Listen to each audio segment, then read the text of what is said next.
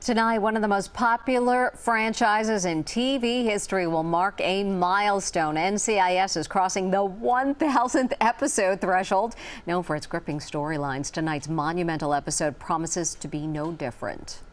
Blame me, you always have. No, not for Mom. It's everything afterward I don't get. The job, Dad. You've already given us so much, and yet you keep doing it. Kayla, too. Why? What's worth keeping this family at risk? What makes NCIS so damn special? Actor Rocky Carroll, who plays director Leon Vance, joins me now. Good morning to you. Good morning to you. Well, it's so good to see you again. Congratulations on this milestone. You've been on NCIS for nearly 16 years now. What do you think has been the key to making this show so successful for so long? Well, as I always say, if I knew the answer to that, I would bottle it and sell it at a very high price. There's so many elements. I think it's great storytelling. The characters are interesting. Their camaraderie with each other. We infuse a lot of humor in the storylines. And it's for 21, now going into our 22nd season. The audiences have been faithful and they've stayed with us through all the changes, cast changes. We've survived 4 different presidential administrations, so it's incredible. We're in some very rare air. Rocky, you've also done a number of some work behind the camera too. I wanted to ask you, what's it like, directing the iconic show, and do you plan on directing any future episodes? We'd love to hear. Well, the first time I directed, I told someone, I said, I think this must be what being the royal wedding planner must feel like, because there was so many things to focus on. You're the first one there at 6:30, 6:45 a.m. You're the last one to leave. You're responsible for every element from in front of the camera, behind the camera, costumes, makeup, hair, wardrobe. So I think when I finished that first episode, I thought, I don't know if I'll ever get another chance to do that again. And now I've got close to, I think, at least 25 of the episodes. So I guess I'm doing something right. Oh, that's for sure. Can you give us a sneak peek at what viewers can expect from tonight's landmark episode? It's a big one. Well, yeah, it's a big one. And it's the culmination of 1,000 episodes from the entire NCIS universe. All the NCISs combined, Hawaii, LA, New Orleans, Sydney. So this is number 1,000. So in keeping with that, we've recruited some of the characters, cast members from some of the other shows to help solve tonight's case. So you'll be seeing some cast members from other parts of the NCIS universe, NCIS Hawaii, NCIS LA. I'm not giving away any names, but my character, Director Vance, and his estranged son have a coming to terms, and it mushrooms into something that nobody expected, and we need the NCIS universe to help us get back on track. So it's going to be good. That's as much as I can give away without giving away the farm. Rocky Carroll, thank you so much for joining us today. We really appreciate it. It's so nice to see you.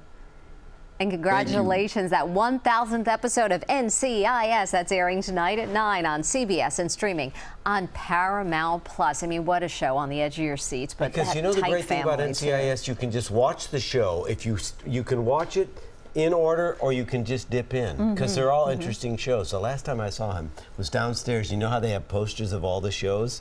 And he was walking by NCIS, and I said, "Hey, that's you." And then they have posters of us, and he said, "Hey, that's you." That's very nice guy. Oh yeah, wonderful. Good, wonderful. I love that. And so good to see him behind the camera too, Yeah, doing all that fine work. absolutely. 25 episodes, incredible that he's been directing.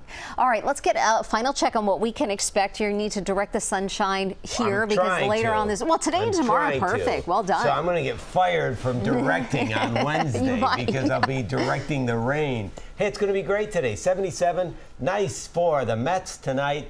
Terrific for your Tuesday. And then remember, rain gear on standby, middle part of the week. And that does it for CBS 2 News at 9 a.m. Our coverage continues right here on CBS News New York, streaming live 24/7. I'm Mary Calvi. I'm Mr. Sunshine. Hey, for all of us here at CBS 2, thank you for your time this morning. Go make it a great day. It's going to be a pretty one.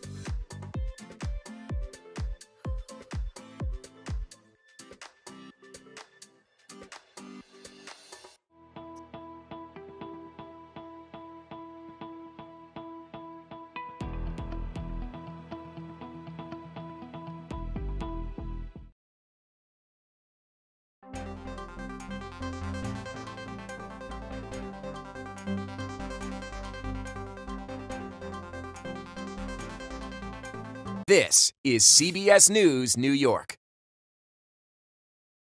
Turning to the weather now, let's get to meteorologist John Elliott with your first alert forecast. Ooh, awfully pretty there. We have a pretty morning underway. There's one little stray shower rumbling through now, and then we wait, we warm up, and we see the possibility of a late day shower or storm south of the city. You can see much of the area. Great. Had some fog in parts of the Hudson Valley, and there is some fog upstate.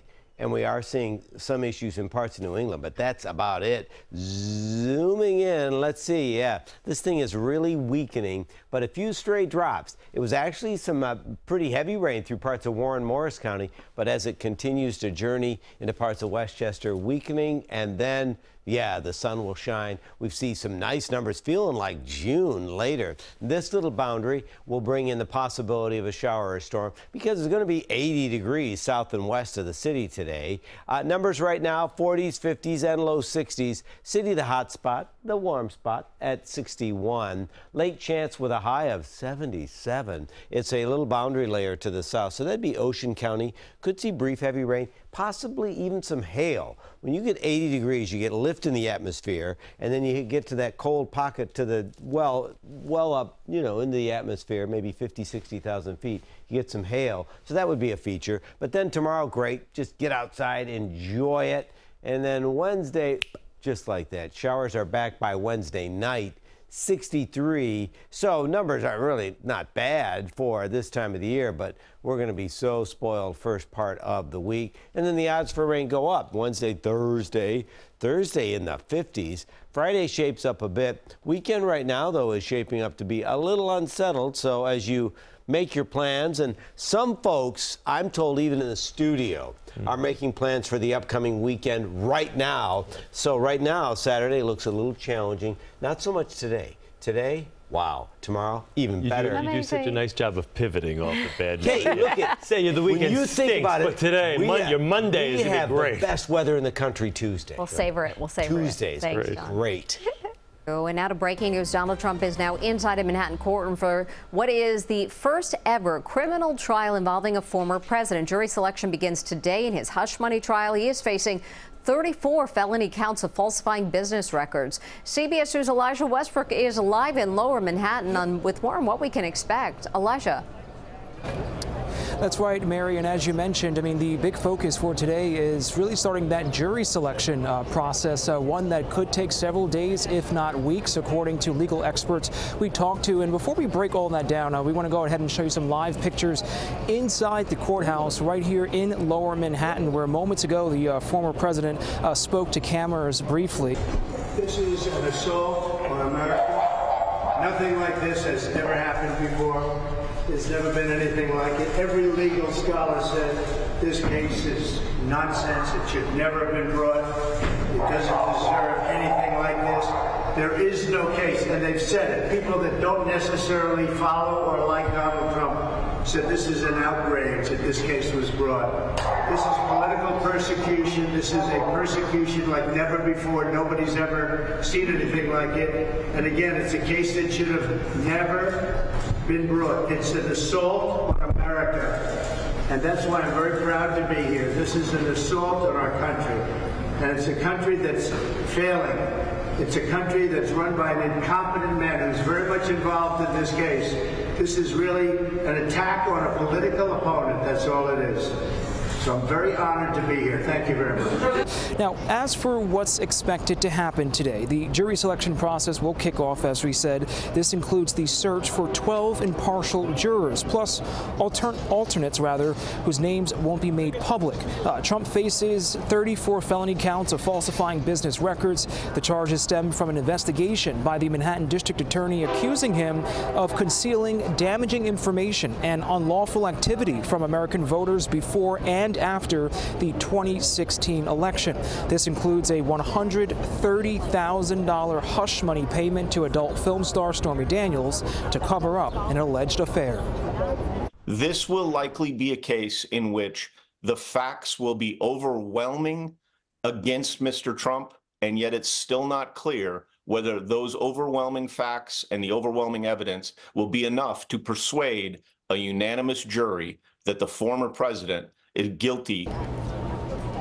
Now, this long-awaited trial is happening as Trump continues to campaign ahead of November's election. Most recently on Saturday, as we saw in that clip there, Trump's ex-lawyer Michael Cohen is expected to be a key witness against him in this case. We do want to mention the former president has pleaded not guilty to the charges and denies any wrongdoing.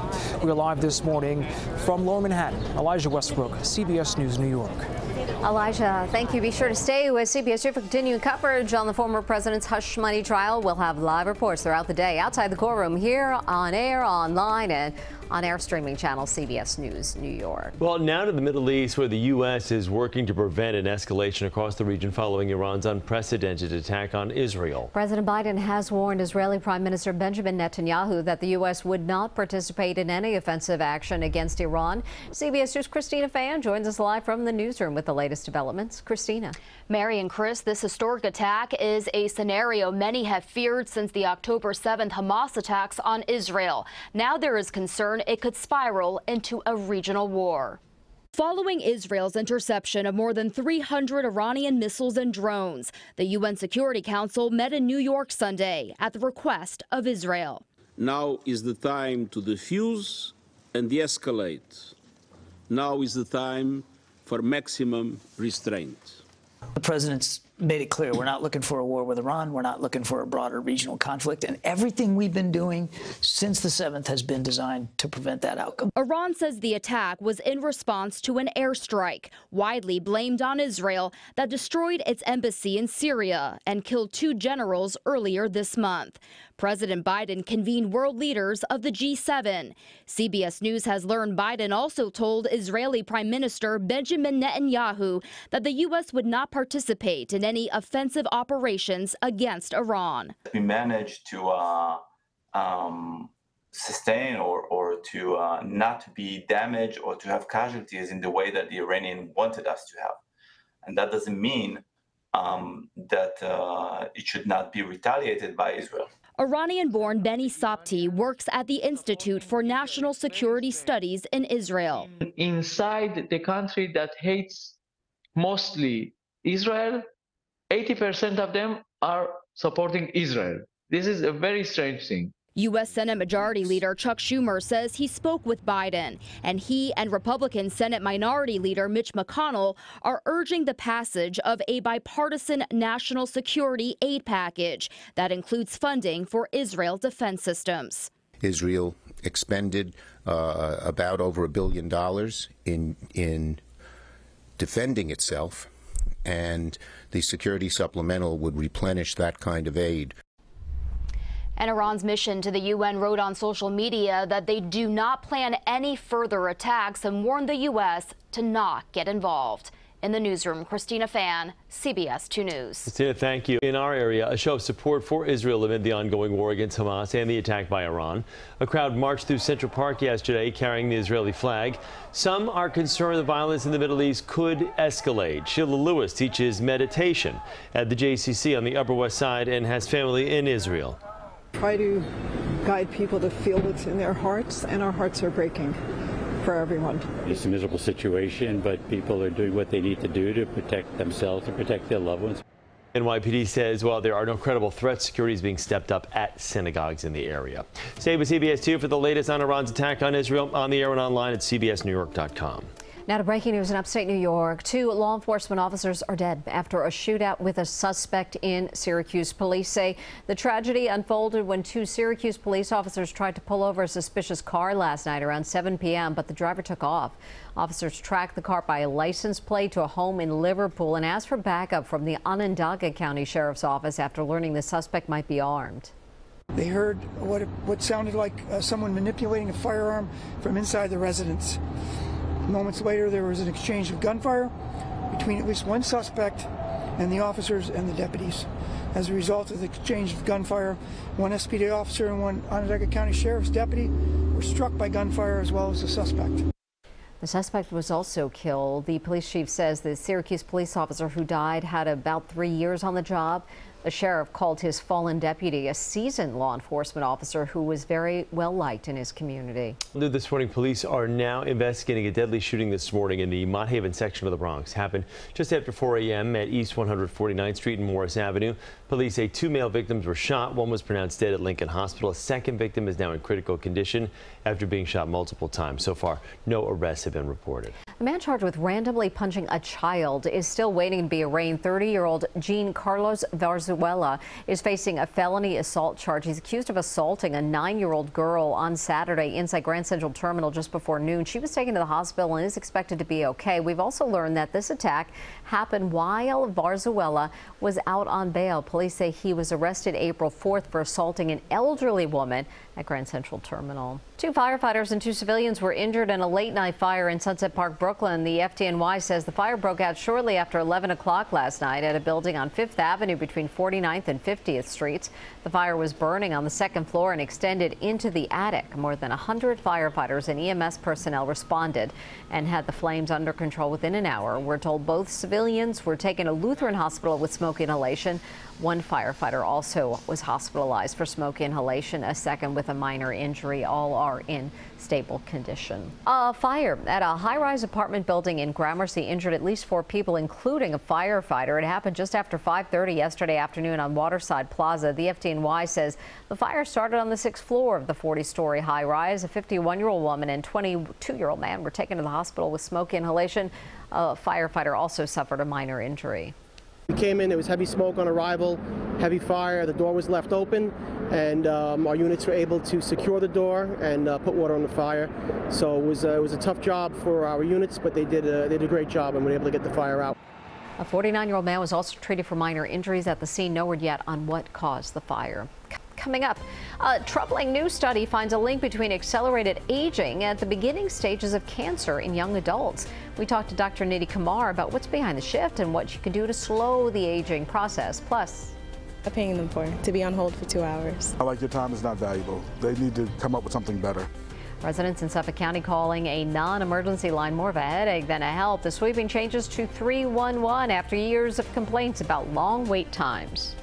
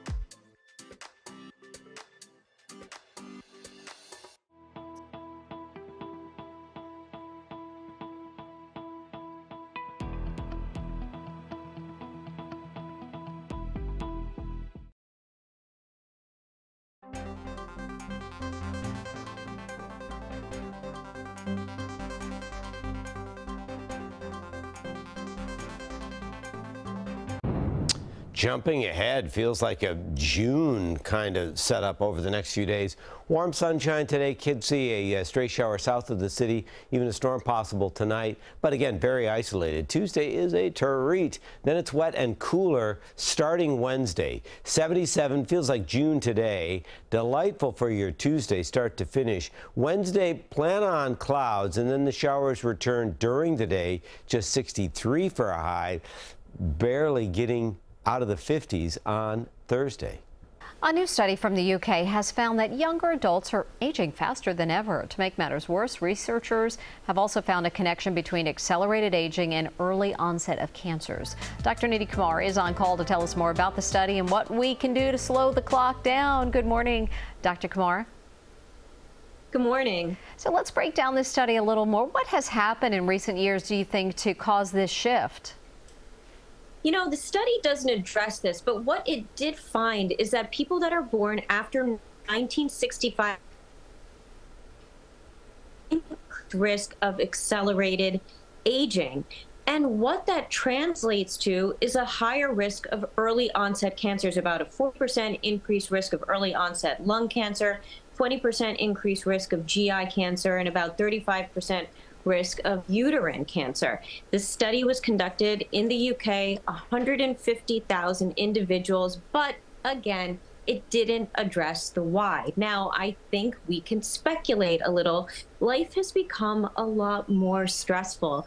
While technology has made us more efficient, it really does add a lot of stress to our lives. Our diet, environmental factors, all of it together is really aging us. What do you think is the difference between chronological age and biological age, and can that be reversed? Well, chronological aging is how many birthday parties have you had? Really, you know, how old are you? While biological age is really what your cellular age is. You know, what is your general health? How well are you actually aging on the cellular level? And for many people, they don't match up. Now, can you reverse age? Well, the answer is yes, but we're not exactly there yet in medicine. There is a $60 billion anti-aging industry, but that's more superficial. It will give you the appearance of looking younger, but true reverse aging happens on the cellular level. And there is research now for technologies and medications looking at changing the gut microbiome, changing your hormones, and even changing the activation of certain genes to help us anti-age. So something that's definitely on the horizon. And Doctor, another study also came out recently connecting accelerated aging and pregnancy. Tell us about that. I mean, did we need a study for that? You know, like you have kids and then, you know, you worry, but no. Truly, the study did come out, led by researchers at that found that with pregnancy, you are increasing your biological age about 2 years with every pregnancy. Now, the good part of that is that there is some regression in the postpartum period. What this means for long-term mortality and health of women was not addressed in the study, and there needs to be more studies done looking at that. But, you know, we do have an issue with maternal health in our country, and this study just emphasizes how important it is to be healthy before you get pregnancy and really pay attention to the health of young mothers. The study did also look at men, and men did not have accelerated aging, even though their female partners did during pregnancy. And there's so much out there in the area of anti-aging, but what is actually scientifically backed to work? Okay, well, get some sleep. Poor sleep ages us biologically in an accelerated manner. So get some good sleep, use sunblock. UV radiation accelerates the aging of the cells in our face. Strength training as exercise. Cardio is important, but strength training is very important because not only do we lose muscle mass as we age, but strength training also improves our memory, believe it or not, because it activates the hippocampus, the same part of the brain related to memory. Inflammation is also a big part of aging. How do you want to cut inflammation instantly? Stop smoking, stop drinking, and stop eating the ultra-processed foods. And then finally, mindfulness-based stress reduction techniques, meditation, yoga, Tai Chi. This has actually been shown to work on our epigenome, which means that while we can't change our genes, we can actually activate genes that help us reverse age. And those techniques have been shown to do that. Thank you so much for joining us, Dr. Kumar. We appreciate it. And remember, you can see Dr. Nidhi Kumar's reports every Monday at 7:15 right here on CBS News New York. During the month of April, advocates are spotlighting people who have lost limbs or have limbs that are shaped differently. CBS 2's Danya Backus introduces us to a special program that teaches children and teens that their differences are what makes them extraordinary. What's your favorite subject? I like math. 19-year-old Ethan and 7-year-old Ramon have a special bond. Despite the age gap, the two share what makes them unique. He's like fun to me. He's very nice to me and kind. He's definitely very ambitious. I think a lot more ambitious than I was at that age. They both were born with left-hand limb difference. They met through a program called CATCH, which stands for Center for the Achievement of Teens and Children with Hands Differences. One of the challenges of having a limb difference is being stared at, being pointed at, people being afraid that you're in pain or maybe pointing at you or not including you in the game. Dr. Nina Lightdale-Merrick is the director of pediatric hand surgery at Children's Hospital Los Angeles. She created CATCH as a way to extend care and support past surgery. And the best way to care for them is to introduce them to other people. It introduced me to a community of other kids like me, and it was great because it gives a sense of belonging, right? I feel like as people, we all just want to be understood and have a sense of belonging. 5 of every 10,000 newborns in the U.S. have some difference in the arm, hand, forearm, or fingers. The sense of community and empowerment CATCH provides reaches beyond the patients. I realized not to put limitations on him. Whatever fears and things that I have as a mom, don't put that on him. Let's just let them be themselves. Whether playing the ukulele, piano, or basketball. It's hard to, but you'll get there. Through their bond, Ethan and Ramon are reminded that their ordinary is extraordinary. Danya Backus, CBS News, Los Angeles. Valley Hospital's long-awaited new location in Paramus, New Jersey is now open. For the past year, volunteers have been preparing to move from the former Ridgewood location to the newly constructed hospital in Paramus. Doors at the old hospital closed around 6 Sunday morning, and more than 6 dozen ambulances helped transport patients from Ridgewood to Paramus. We're going to be delivering a different level of care in this very innovative facility. What we focused on in the design was about caring for our patients, making them comfortable. The Ridgewood location will now become an outpatient facility for non-emergency procedures. And coming up, April is designated Limb Loss Awareness Month. I'm Danya Backus with a look at a program that's helping children with differences make heartwarming bonds.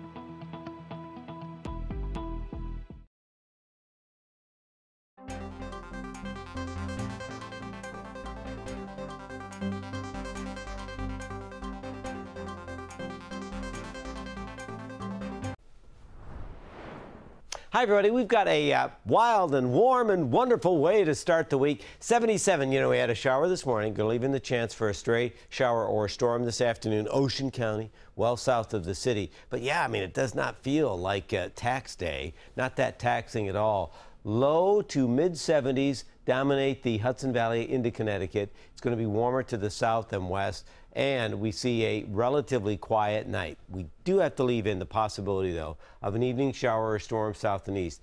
Pretty consistent model runs where it'd be Ocean County, could be as early as 6 o'clock. And then, you know, it wraps up. And then we're going to see a nice day tomorrow. 72 tomorrow. Really a nice day because it's dry, pleasantly warm, just terrific for one day, because Wednesday, it's a total turnaround. You're cooler by at least 10, and then we see showers later Wednesday, raw and wet Thursday, eking our way back to 60 on Friday.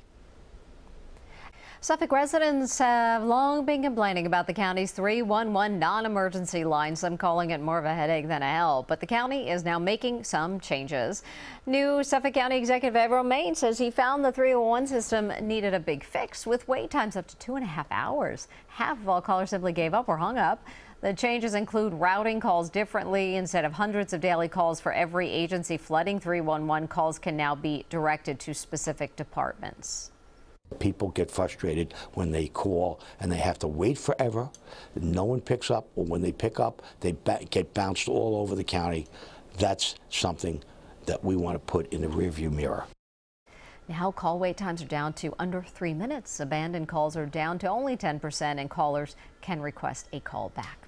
Up next, local business owners demanding payment for work done at a popular holiday event. What a CBS 2 investigation uncovered about the company at the center of the controversy.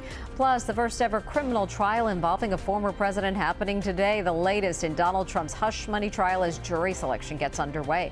We'll be right back here on CBS News New York.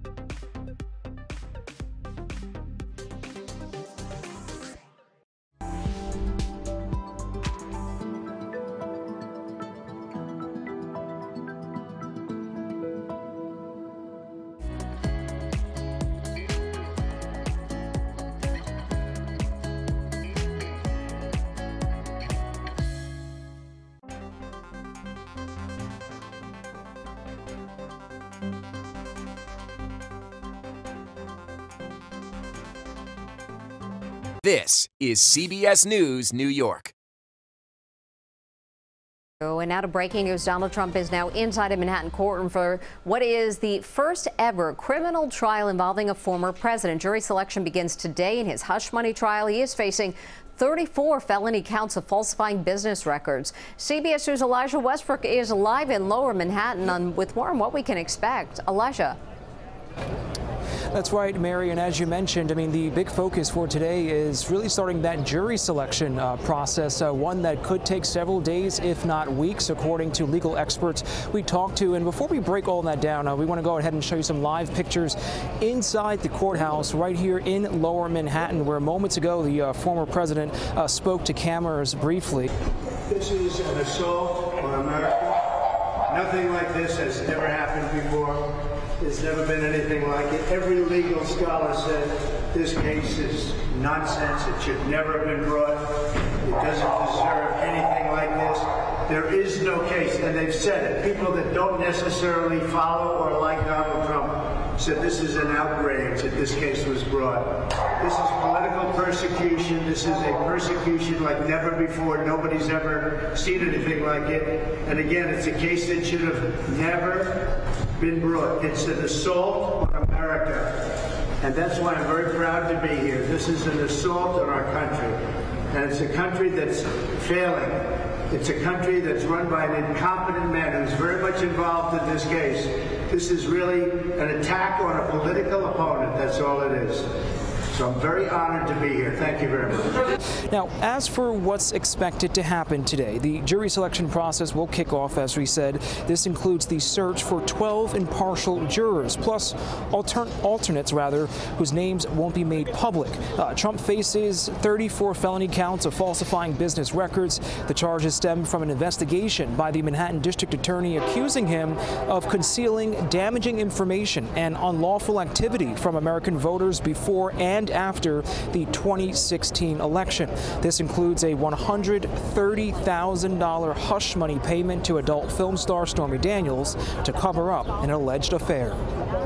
This will likely be a case in which the facts will be overwhelming against Mr. Trump, and yet it's still not clear whether those overwhelming facts and the overwhelming evidence will be enough to persuade a unanimous jury that the former president is guilty. Now, this long-awaited trial is happening as Trump continues to campaign ahead of November's election. Most recently on Saturday, as we saw in that clip there, Trump's ex-lawyer Michael Cohen is expected to be a key witness against him in this case. We do want to mention the former president has pleaded not guilty to the charges and denies any wrongdoing. We're live this morning from Lower Manhattan. Elijah Westbrook, CBS News, New York.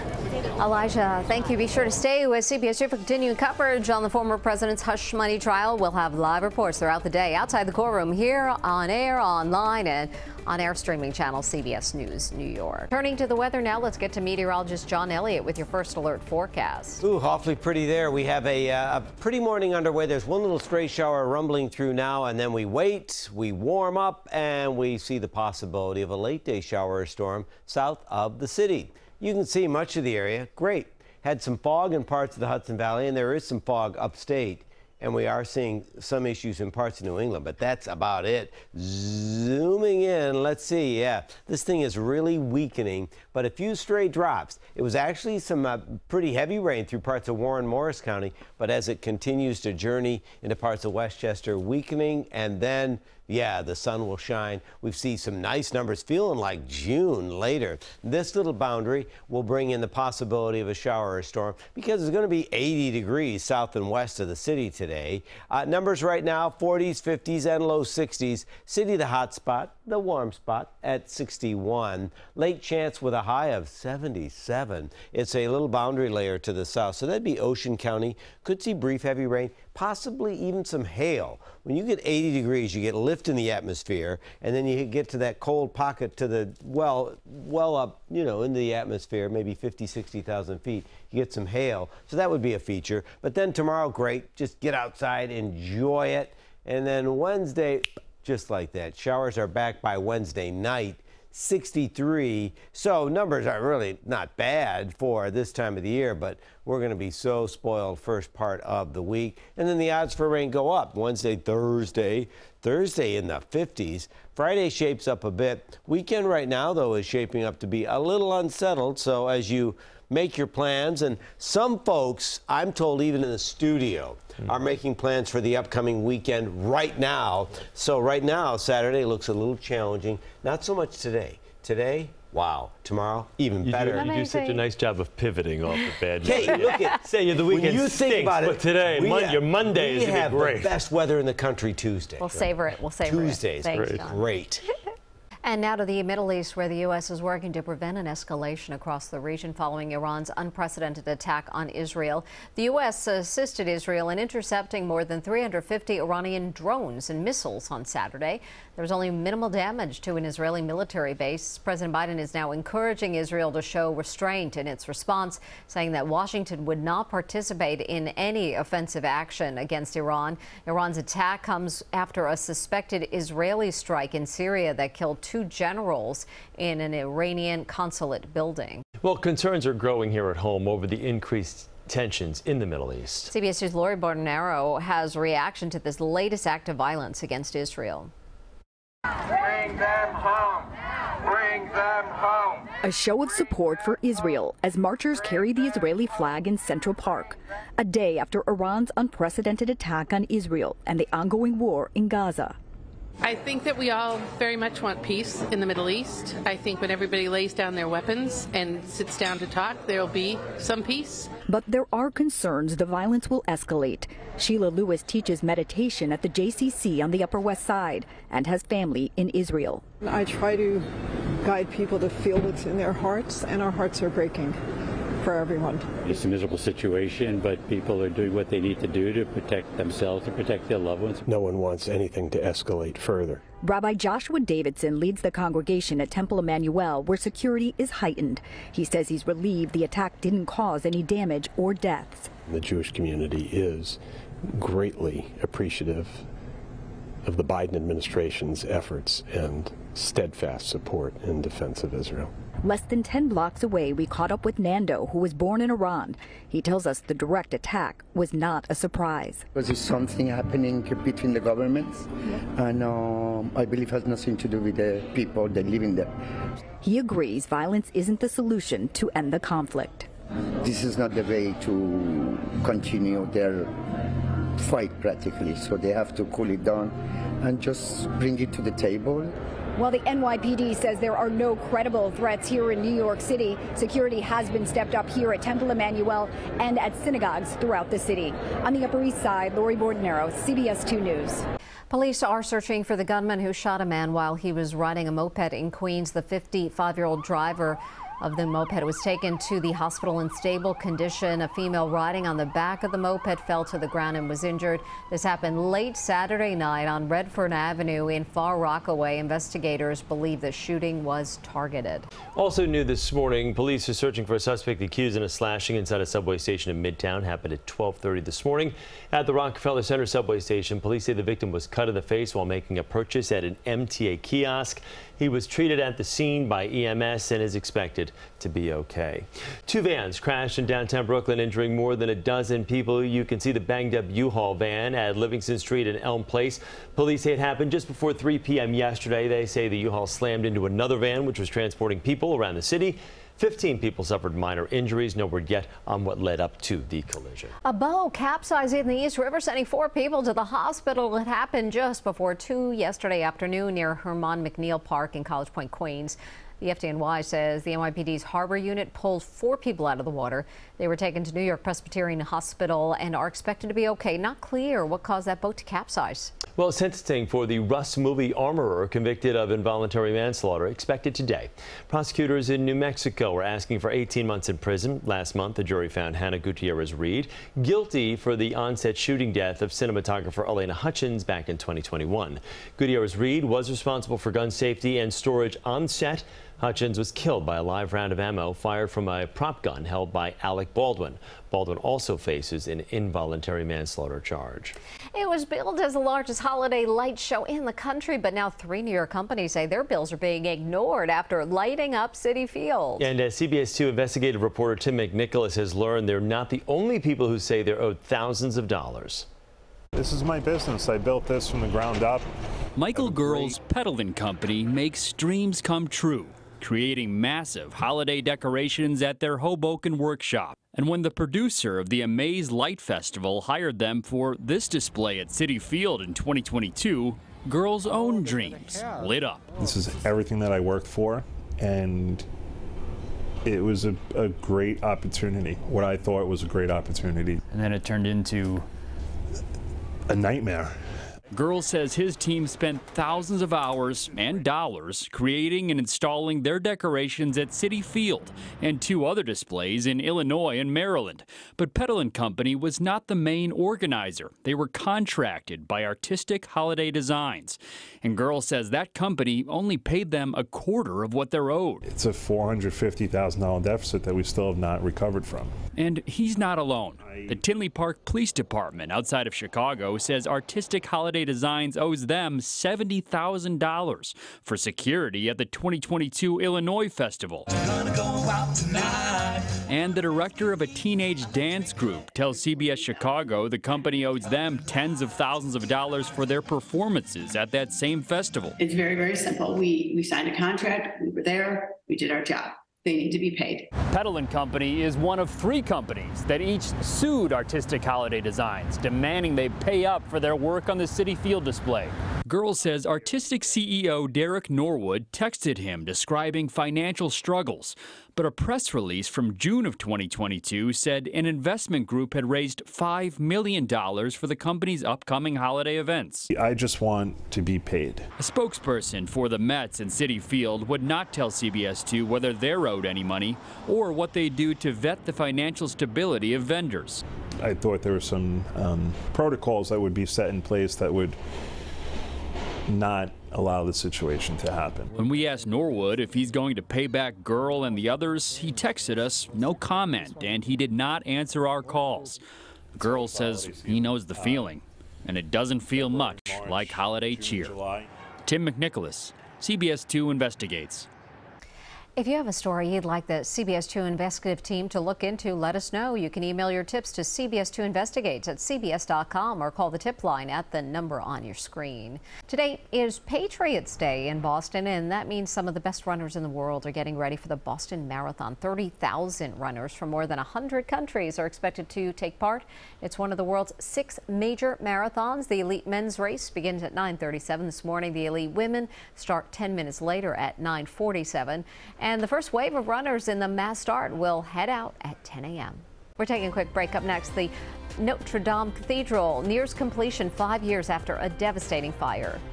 Carpenters came from United States, from England, from Denmark, from Spain. They come to work on Notre Dame, and it's a very fantastic spirit. A look at the progress made by craftsmen near and far and when the historic church could reopen. We'll be right back.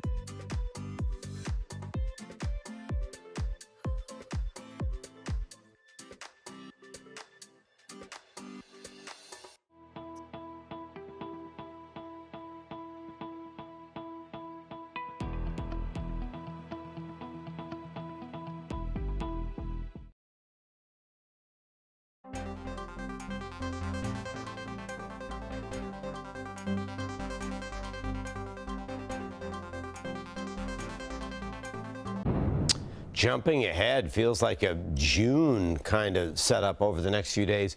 Warm sunshine today. Could see a stray shower south of the city. Even a storm possible tonight. But again, very isolated. Tuesday is a treat. Then it's wet and cooler starting Wednesday. 77 feels like June today. Delightful for your Tuesday start to finish. Wednesday, plan on clouds, and then the showers return during the day. Just 63 for a high. Barely getting out of the 50s on Thursday. Today marks 5 years since the fire that nearly destroyed Notre Dame Cathedral in Paris. Since then, there's been an extraordinary effort to save and restore the centuries-old landmark, including by an American craftsman. Here's CBS's Elaine Cobb. Last year, Hank Silver was running a small carpentry business in Massachusetts. Through a contact in France, he was offered a rare chance to join a team in Normandy preparing timber to rebuild the nave of Notre Dame. I could not say no to that opportunity. It's an opportunity that happens once in a lifetime, wouldn't even be the right term. It's once in a millennium, really. The monumental task of restoring Notre Dame after the 2019 fire called for artisans skilled in traditional building methods. We first hewed all the logs using axes in order to recreate that rippled finish that you were able to see in the original cathedral in the 13th century framing. There were unexpected challenges. The architects asked us to reproduce all of the deformations that had accrued over 800 years. So the ridge is not a straight line, and so we had to follow this curvature. Then he came to Paris to set the timber trusses in place. Many carpenters came from United States, from England, from Denmark, from Spain, because they were fond of these techniques, fond of oak. They come to work on Notre Dame, and it's a very fantastic spirit. There's still a lot of work left to be done to restore Notre Dame to its former glory, but everyone here is confident it will be ready for the planned reopening in December. 4 months ago, the spire rose again into the Paris skyline, topped with a recreation of the original gold cross and rooster. The rooster holds several holy relics, but also... But they created a second chamber, and it's got a scroll with the names of everybody who worked on the cathedral. Oh, wow. There are names in there? Yeah. Isn't that cool? That is supremely cool. Yeah, it's right up there. Okay. Protecting the city. With his work on the restoration almost done, Silver says he'd like to stay in France. He took advantage of a site visit by the French president to plead his case. I did hand Emmanuel Macron a letter requesting French citizenship. He has not been texting me every day, much to my disappointment. Hank Silver remains hopeful and says he's looking forward to seeing Notre Dame reopen at the end of this year. Elaine Cobb, CBS News, Paris. Samsung scores a major victory over Apple. According to research firm IDC, the company just knocked Apple out of the top spot for smartphone makers. Data shows smartphone shipments rose nearly 8% the first quarter of 2024, with Samsung taking over 20% of that share. Meanwhile, Apple shipments dropped 10%. The price of forever stamps could go up for the second time this year. The U.S. Postal Service is proposing a 5% increase from 68 cents to 73 cents. It comes after the price went up by 2 cents in January. The proposed increase is part of the Postal Service's 10-year plan toward profitability. The Postal Regulatory Commission will review the request. If approved, it would take effect on July 14th. A beloved novel and classic film, now a Broadway musical.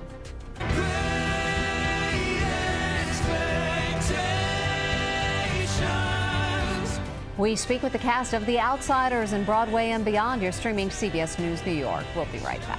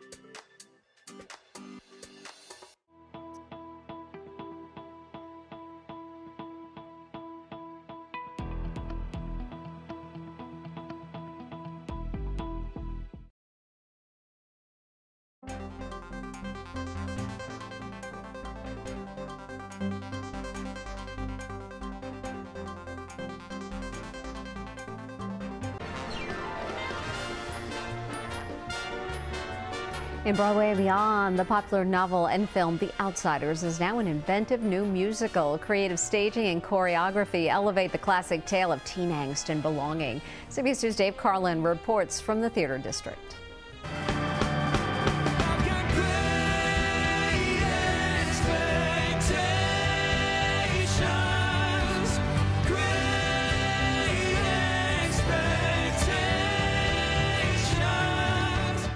Brody Grant plays 14-year-old Ponyboy Curtis, whose love of literature and writing makes him a standout in his gang of greasers. He endures chaos and violence in 1960s Oklahoma, and he uses art as an escape. I feel a deep connection to it. I mean, I'm a songwriter myself, and so Ponyboy is a budding artist, a budding writer, and he doesn't know it. The coming-of-age story is a favorite for generations of middle and high school students, and they're returning to it on Broadway. I read the book, and I really was excited. It was amazing. Yeah, I want to come back. Stay go, Ponyboy. It was made into a classic movie in 1983. The musical's young cast includes many making Broadway debuts. They say a highlight is getting to spend time with the celebrated 75-year-old author of The Outsiders. What we are hearing repeatedly on this red carpet is a deep appreciation and love for S.E. Hinton's book. Angelina Jolie, one of the show's producers, had these words of praise. I love the book, and I love that it was written by a young woman all those years ago, and how she saw the world and how she saw men. When I read the book in 7th grade, it's the first time I saw that white people could treat other white people the way I felt they treated black people. It didn't use the word classism. I didn't learn about classism until like 10th, 11th grade, you know, but to have the seeds of that in middle school, you know, this book speaks to people and how people treat people. I love the book. I love the character. The character is so special to my mother because she introduced me to the book. So, I mean, it's definitely been something that I'm just like, I'll hold nothing back. Cast members say this story matters, and audiences tell them they marvel at the inventive staging and score, dazzling choreography, and all the heart. When you come in there, you're getting authentic people, you're getting authentic sets, and you're getting something different. We're taking a risk. I think they've absolutely nailed the lyrics, and I think that it's a joy to sing every night. There are people who've seen the show 4 and 5 times already, and we've only been running for 3 weeks, you know, and something's happening. On the stage, it may be Tulsa 1967, but it also feels very now. In the Theater District, Dave Carlin, CBS 2 News. The Outsiders is on stage at the Jacobs Theater. It's one of 16 new musicals this season in a crowded field competing for Tony Awards. The nominations will be announced April 30th. And you can watch the Tonys live from Lincoln Center. That's June 16th here on CBS 2 and streaming on Paramount+.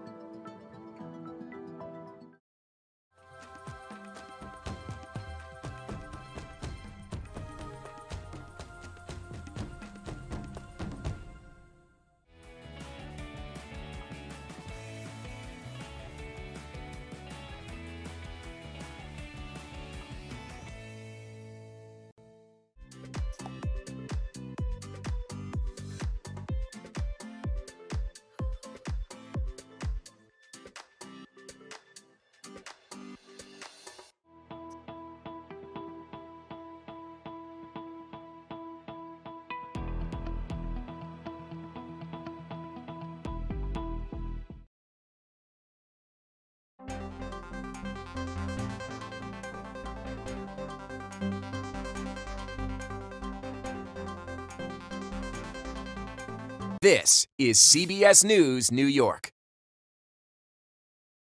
And now to breaking news. Donald Trump is now inside a Manhattan courtroom for what is the first ever criminal trial involving a former president. Jury selection begins today in his hush money trial. He is facing 34 felony counts of falsifying business records. CBS News' Elijah Westbrook is live in Lower Manhattan with more on what we can expect. Elijah. That's right, Mary, and as you mentioned, I mean, the big focus for today is really starting that jury selection process, one that could take several days, if not weeks, according to legal experts we talked to. And before we break all that down, we want to go ahead and show you some live pictures inside the courthouse right here in Lower Manhattan, where moments ago the former president spoke to cameras briefly. This is an assault on America. Nothing like this has ever happened before. There's never been anything like it. Every legal scholar said this case is nonsense. It should never have been brought. It doesn't deserve anything like this. There is no case, and they've said it. People that don't necessarily follow or like Donald Trump said this is an outrage that this case was brought.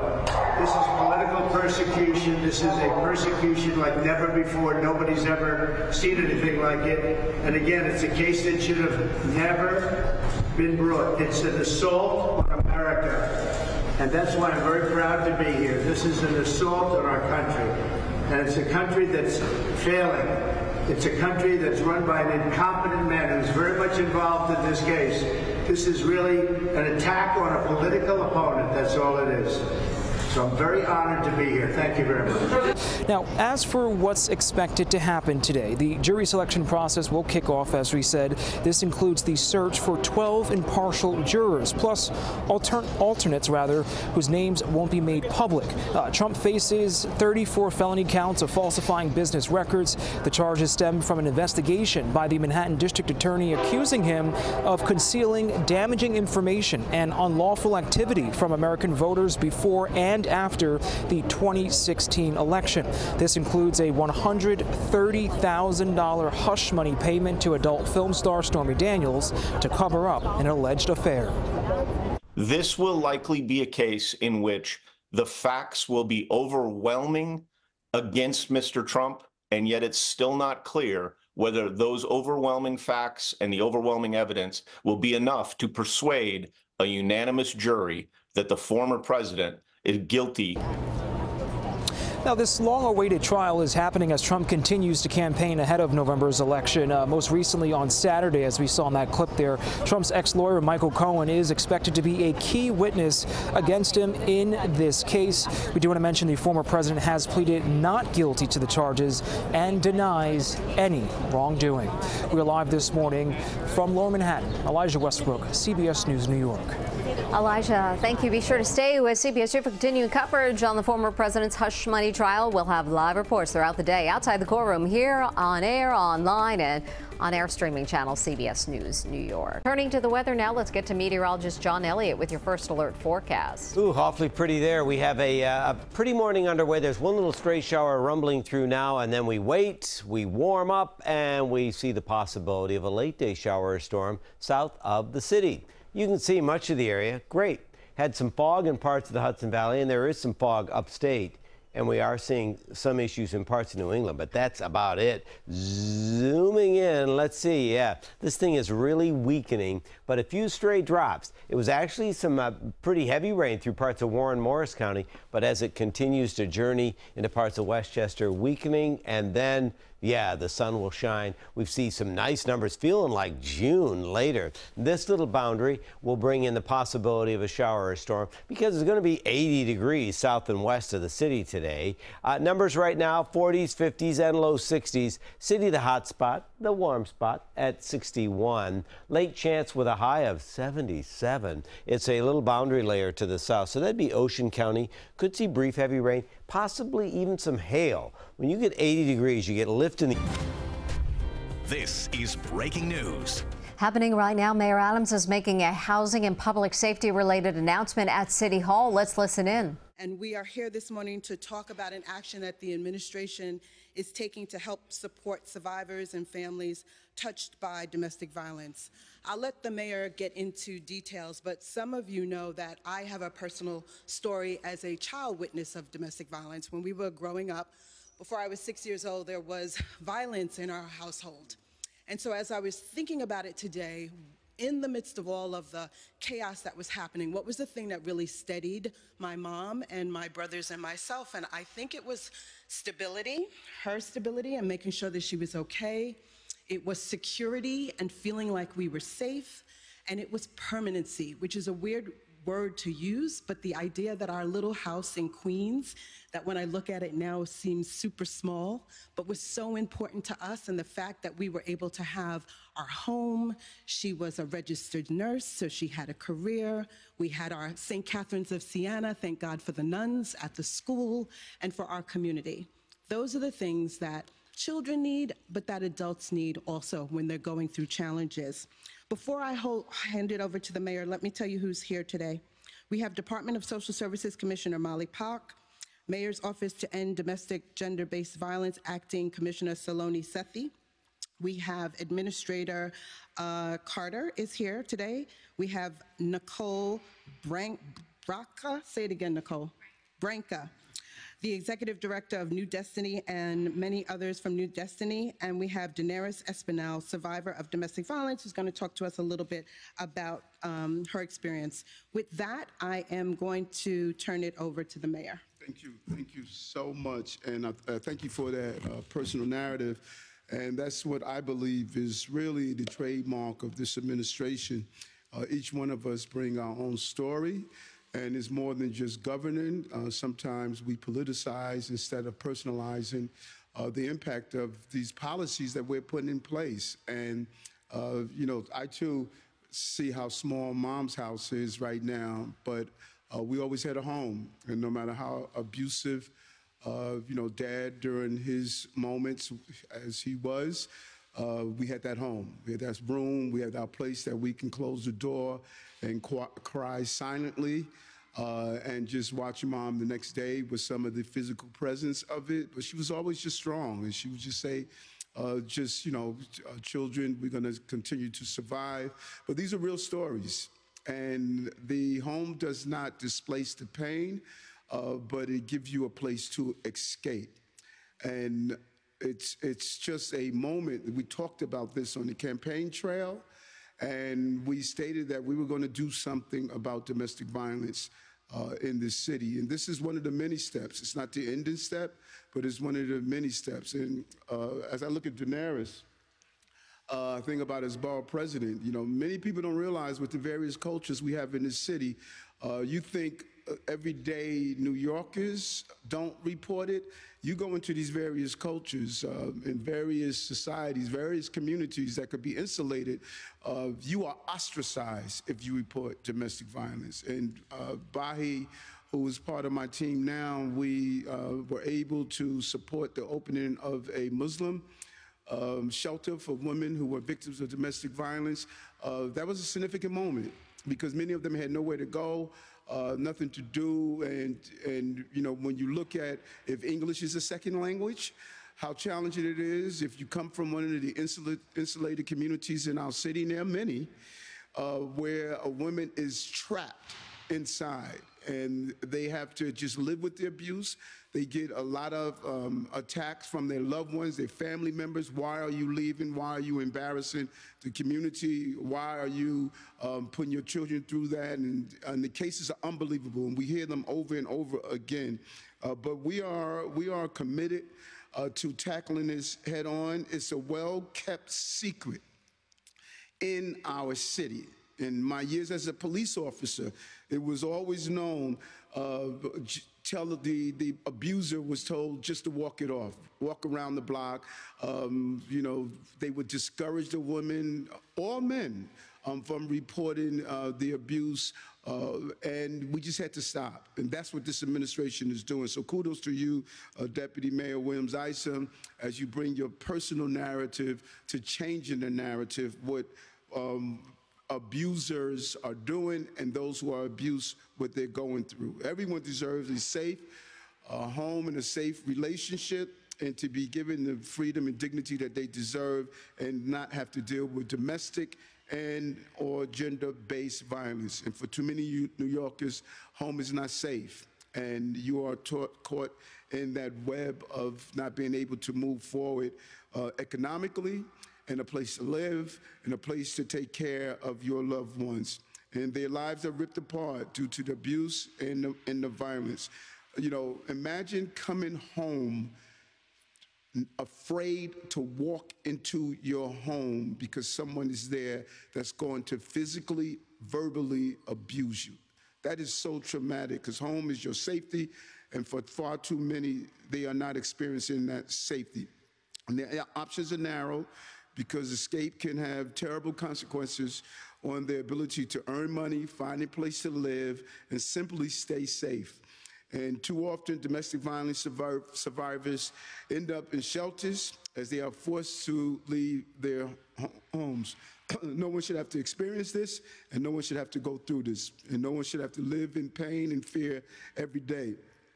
Domestic violence can happen anywhere in the city. We had an incident on the subway yesterday where a person attacked their loved one, and 2 transit employees came to their aid, and those transit employees were slashed. We had an incident where a woman was pushed to the tracks and lost her legs because of domestic abuse. The full scope of this abuse is really the number of assaults and even homicides. You'll see a significant presence of domestic violence that's attached to it. And that's why today we are giving domestic and gender-based violence survivors hope with Project Home, a pilot program to provide rapid housing assistance to domestic violence survivors with children living in shelters.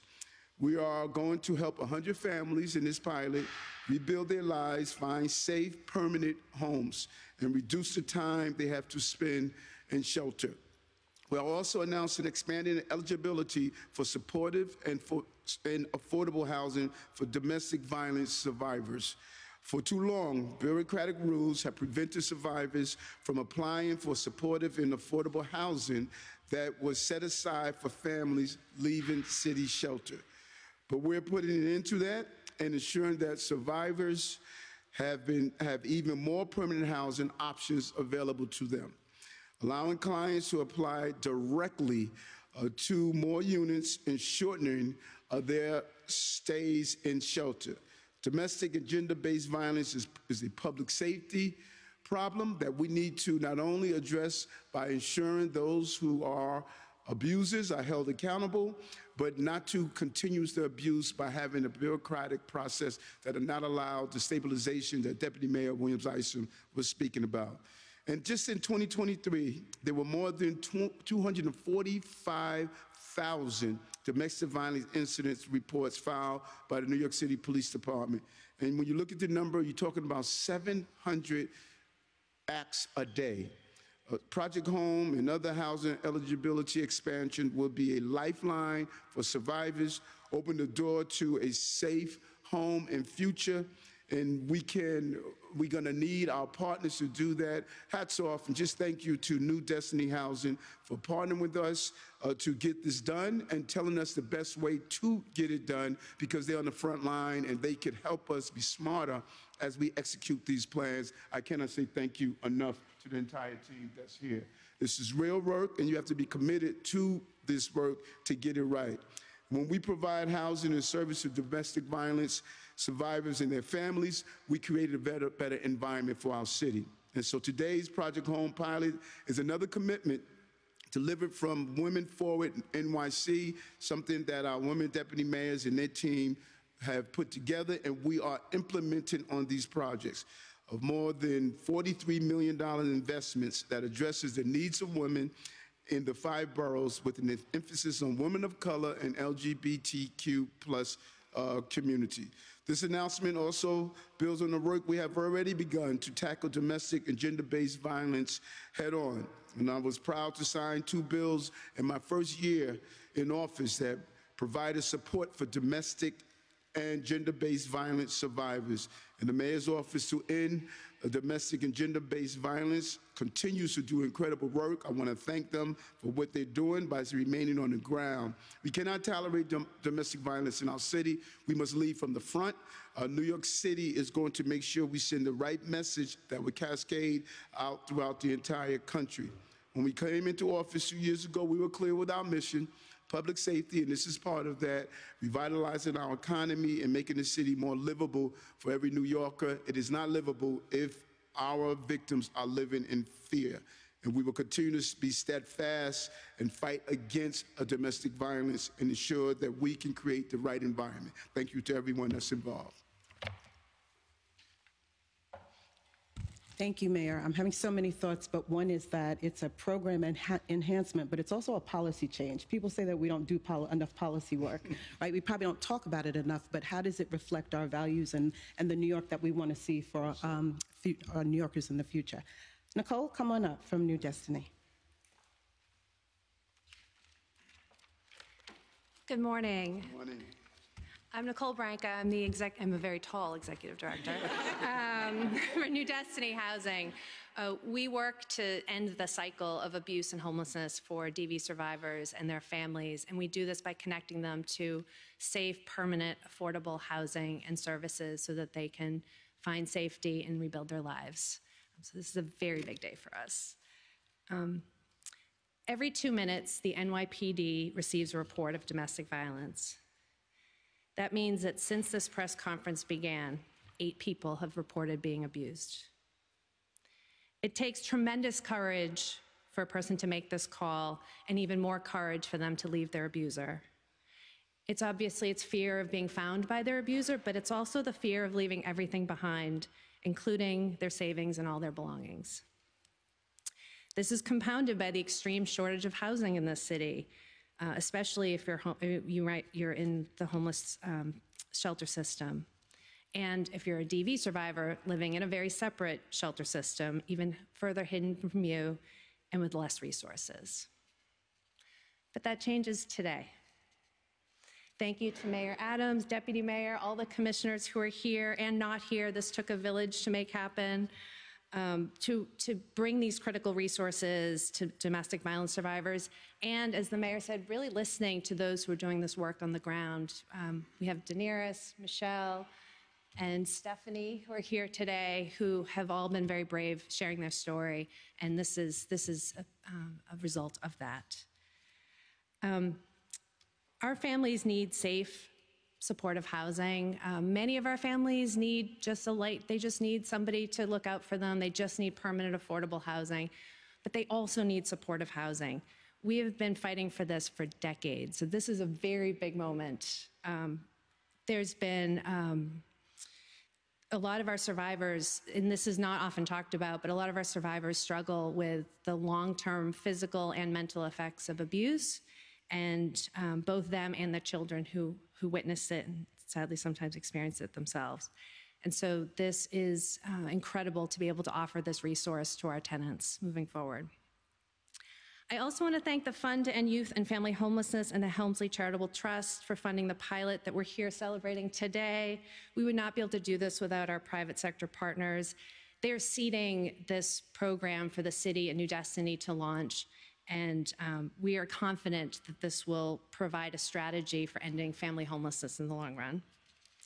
And this deputy mayor / stage manager, I'm sensing, wants me to wrap up.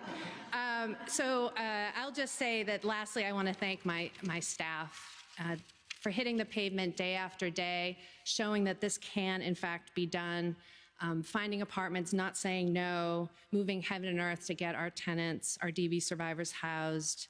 And then again, lastly, it has to be said, Daenerys, Stephanie, and Michelle, thank you for not being afraid to tell your story and being our heroes. I'm not feeling like Deputy Mayor today. I'm feeling like Miss Edna's youngest daughter. Very proud, very proud. Hopefully she's not watching. She can't hear us too well anyway. She'll be like, you had on a nice dress, but what were you talking about? I say, it doesn't matter, Mommy. Daenerys, come on up. Thank you. Good morning, everyone. Morning. Morning. My name is Daniris Espinal. I'm a domestic violence survivor and a member of New Destiny Survivor Voices Project. I'm one of the survivors who were connected to New Destiny for housing search assistance. When things happened, I was committed to do everything possible for me and my kids to get a safe, permanent home. That's when I reached out to New Destiny. They helped me apply for an emergency housing voucher through ENDGBV, which came with the assistance of a housing navigator. My navigator, Tamika, was compassionate, kind, and dedicated to helping our family find a new place to live. She helped me with the housing search, talk to landlords, and find a place to live in a neighborhood with good schools for my kids, which was really important to me. Eventually, we found a new apartment and everything started to change for the better.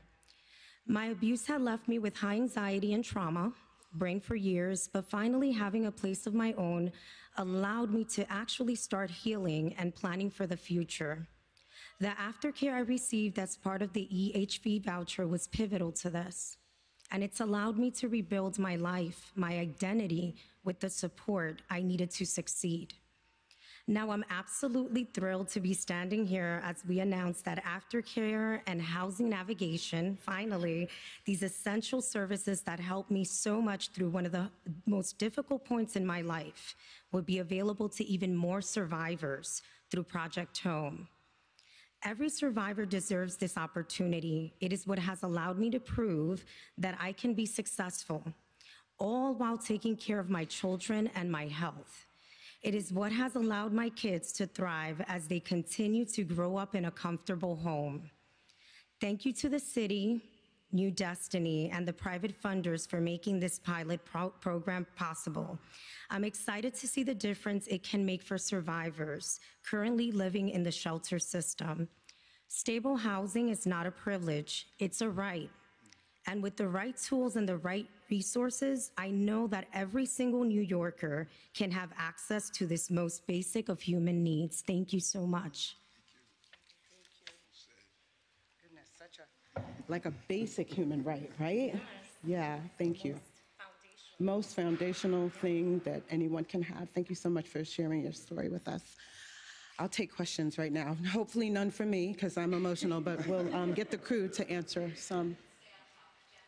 You guys step up, because I know, step right here. Grant program for survivors of domestic violence that I believe New Destiny is actually called to fund significantly more than is being funded in the budget. So how does this play into that current program? Is it the same thing? Sure. And is the city going to fund it to the 6 million level? Yeah, so that microgrant program is available to any survivor to remain safely housed and avoid shelter entry. So it's slightly separate, right? So that's about keeping people in their homes so they can avoid shelter. And I think we have to keep working on both ends. So we're getting as many people out of shelter and housing, and then those that are in housing, you know, if they can stay in their housing and be safe, we want to keep them there.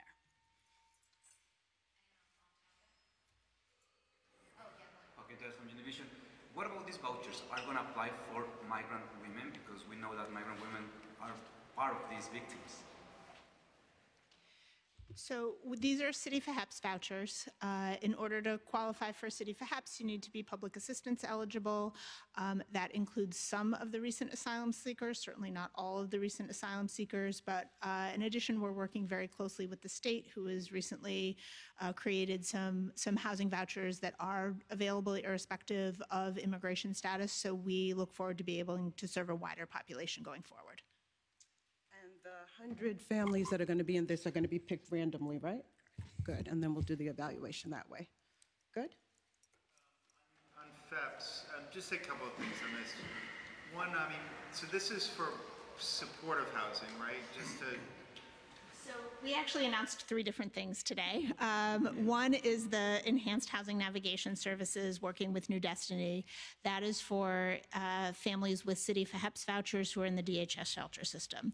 And they can move anywhere in the state, actually, with City for HEPS. Then we also announced expanded eligibility for supportive housing and for HPD homeless set-asides, which may be coupled with City for HEPS, but not necessarily. What are the criteria on the expanded eligibility? So in the past, it has been eligibility for HPD units has been limited to those who are in DHS shelters.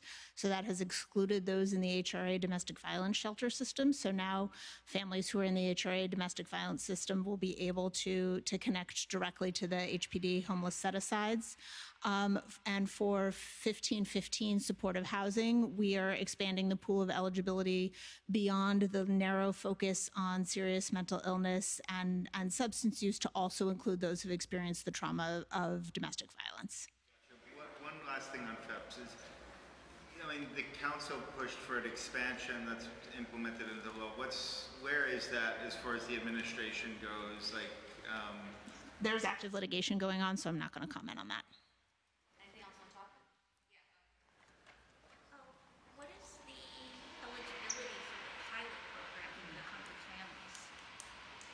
So we'll be identifying families in the DHS shelter system who have a domestic violence history that have been screened as meeting the state standard for, there's a specific state definition for domestic violence survivor.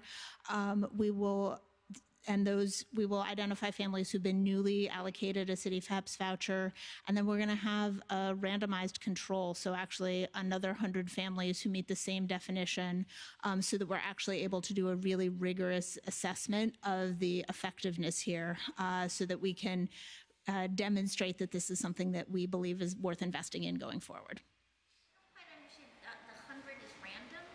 So it will be households that meet the state definition of domestic violence survivor. So unfortunately, at any given moment, somewhere between 35 and 50% of the heads of household entering the DHS shelter system have a history of domestic violence, excluding the asylum seekers. I mean, that is who's entering the system at any point in time. There is certainly a broader eligibility pool. This is a pilot program. We're going to be able to really test the effectiveness relative to the scope of services that are provided within the standard DHS shelter system, and I absolutely believe it's something we can build on. Yeah, to one of the survivors, if she could speak in Spanish possibly about her housing experience, what having this resource is available to her now, especially the affordable housing component. Is that possible? Or we can try to find somebody afterwards. All right, thank you. Oh, you're on topic? Go ahead. I'm just curious about the cost. I know that part of this is funded with like a CD grant from the Helmsley Foundation, but is there any estimate of how much it would cost annually, and it could get baseline if it is, or I guess what the financial plan is going forward if the pilot is deemed successful? So we are very grateful for a $300,000 grant from the New York City Fund to End Youth and Family Homelessness to support the housing navigation work. And then in addition, the city is paying for the City FEPS vouchers, and that cost there will vary depending on the size of the family and where they're moving. The $43 million in investment, who's that a combination with the city, with New Destiny? Where's the funding coming from? The $43 million was the money that we've put into the Women Forward program. So that's a bunch of different programs that we've done that we can get you that list for. I have a question on topic and off topic as well. We have no more time. Can I ask a really quick question? Hi, Masa Saidi, so nice to meet you, Mayor. I have a question about parking garage inspections. As you know, the parking garage owners are required to hire engineers to inspect the property. We found that hundreds of owners are not following the rules. The deadline was last year, and despite the $1,000 monthly fine, they're just not doing these inspections. What can the city do to encourage them to do these safety checks? You know, normally we talk about this on topic, off topic tomorrow, but you just were biting at the bit to ask this question, and it would break my heart that I wouldn't answer your question, you know. We need to get you speak with Commissioner Otto to find out exactly where we are on this so we can be specific. With Kayla and her newborn that's about to come, we'll make sure that we connect you today to find out what that number is that you just shared with us. I'm not aware of that, but Commissioner Otto will be able to answer that directly. Okay? Yes. Any idea why there has been an uptick in domestic violence incidents? I'm not sure. And greater minds, maybe there's greater minds than mine. I think one thing that I always want to point out when we're talking about this is that we're still, sort of seeing the impacts of COVID, right? And I think that that really is playing a role here, where people were at home for years and couldn't always access the resources. We did our best to reach people virtually, but we weren't reaching everybody virtually, right? And families experienced economic hardship and other losses. So I think all of that compounds, and I think it's really important to sort of keep in mind as we're telling the story of what's happening over the past few years. Thank you. Thank you.